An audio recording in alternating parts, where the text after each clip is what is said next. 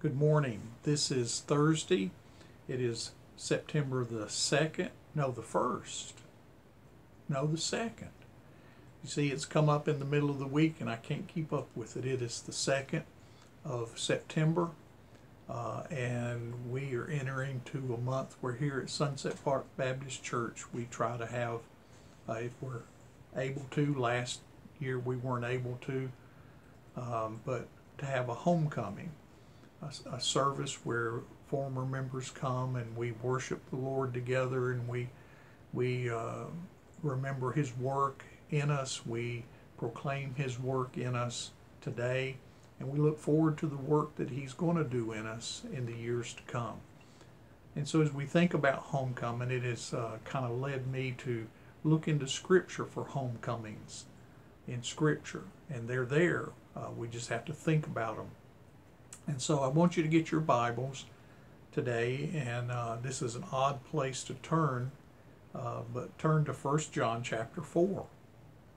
And we'll be discussing an aspect of homecoming today. So let's begin with prayer. Father, we thank you for your word that cuts into our hearts, that convicts us, that challenges us, that encourages us, that equips us for ministry, to serve you, to do good works in this life. And that's the fruit of us living in the light of Jesus Christ and being saved. I pray, Father, that as we read your word, that your Spirit would take it and sanctify us, bring us into Christ's likeness, that we might be conformed to His image in the way we live, that we might be transformed in the way we think, that we might be like Jesus. Bless us in such a way today. In Jesus' name, amen. You know, in thinking about homecoming, we're going to be having ours on September the 12th.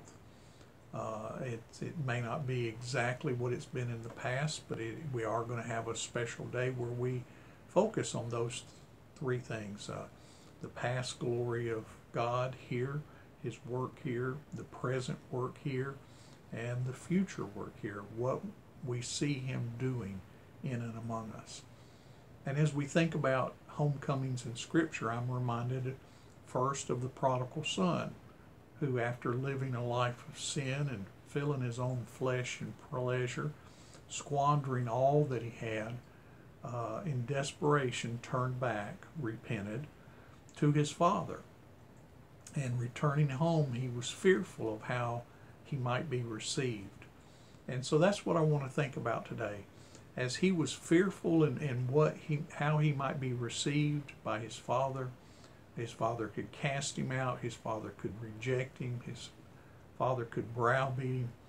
But his father, who had been patiently waiting, received his son, welcoming him with forgiveness and with love.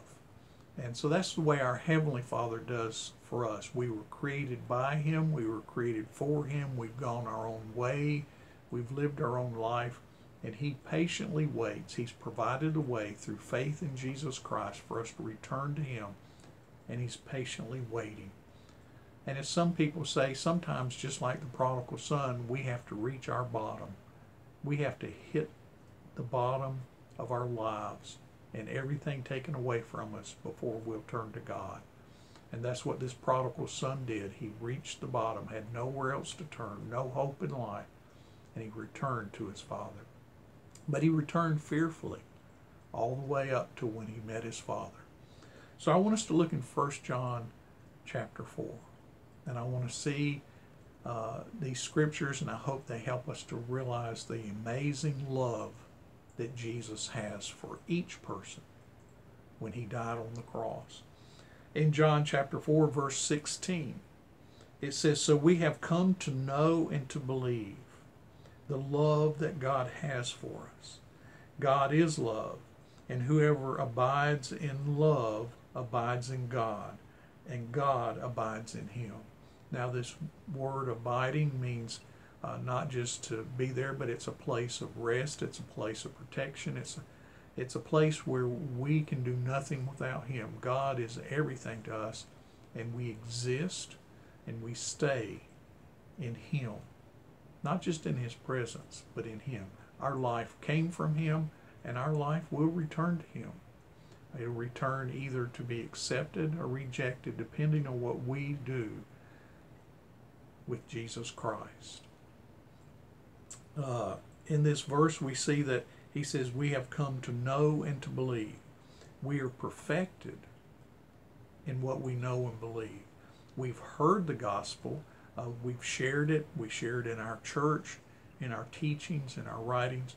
Jesus Christ was the way to the Father. He came and he substituted his life to accept the wrath of God against sin, against rebellion, against disbelief and disobedience, which he calls sin, and we see it in our lives. All have sinned and come short of the glory of God. And we know this, and we know that Jesus took our place on the cross. And God tells us to trust in that, to give our lives to Jesus and to live for him. We can either do that or not do it. We can believe or not believe. We know the love of God when we accept what he has said and we believe it. We put our faith, we put our life into it and live according to that. And that's what he's saying here.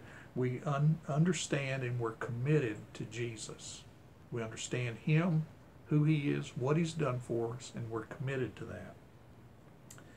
Then in verse 17 says, by this love is love perfected with us, so that we may have confidence for the day of judgment, because he, as he is, so also are we in this world.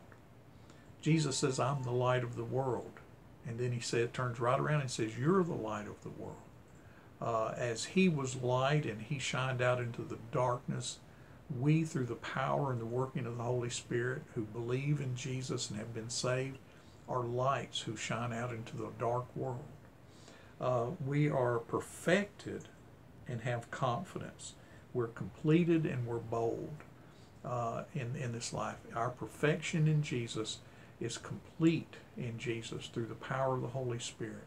And we become bold witnesses for him, not backing up, not giving up, for the Holy Spirit that dwells in each believer in Jesus Christ is bold to share the gospel. And then verse 18, it says, there is no fear in love. Now the prodigal son, remember, was filled with fear, but his father had love for him. But perfect love, the perfect love of God, casts out all fear. When the prodigal son reached home and his father hugged him and loved on him and celebrated, all the fear that he had every step of the way on his long journey home just dissipated. It faded away. It says, for fear has to do with punishment, and whoever fears has been perfected in love. The love of God is perfect. It's complete. And it gives us grace, and it shows us mercy. So when we decide that we have to turn and believe in Jesus, and we're fearful of what God may do and how he might respond, just remember that he is benevolent in his love. He is giving. That's why Jesus went to the cross. The love of God, the depth of God's love, the intensity of God's love was revealed when Jesus died on the cross. And when he rose from the grave to new life, he gives hope to each one who puts their faith in him that we will live a new life with him forever. This is the love of God. And when we reach God and we put our faith in Jesus, all the fears we have disappear because of his love. And then in verse 19 it says, we love because he first loved us. Jesus loved me. He loved you before we were ever born.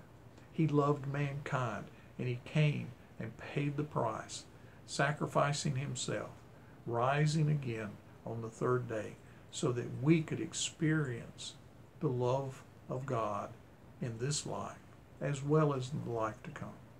Rejecting Jesus and determination that we have to disbelieve and disobey and live our own lives shows we'll never experience the love of God, and we will always live in fear. So my hope and prayer for you today is that you're not living in fear of God. You're not living in fear of the punishment for your sins. You're not hiding and being defensive, but you are hopeful, you are freed, you are justified before a holy God because of his perfect love. I hope you experience his perfect love by faith in Jesus Christ today. And may you be blessed as you seek him and his love.